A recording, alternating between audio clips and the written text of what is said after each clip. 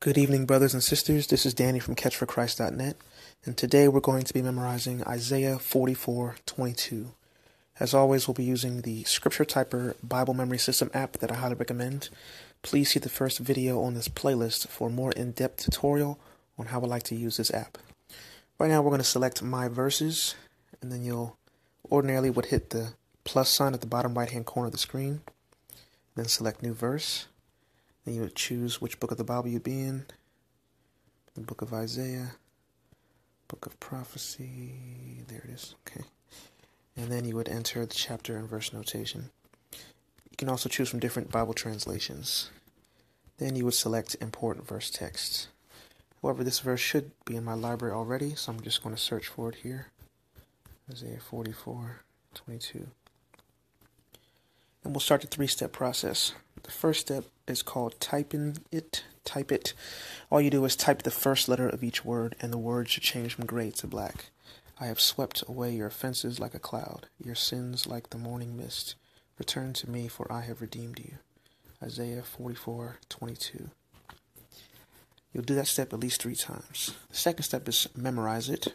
The app is going to take away half the words, and now you're essentially filling in the blanks, still only typing the first letter of each word. I have swept away your offenses like a cloud, your sins like the morning mist. Return to me, for I have redeemed you. Isaiah 44:22. You'll do that step also at least 3 times. And the third and final step is master it. Now you're typing the verse completely from memory, still only typing the first letter of each word.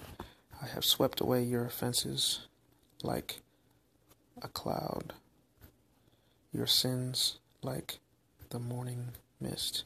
Return to me, for I have redeemed you. Isaiah 44:22.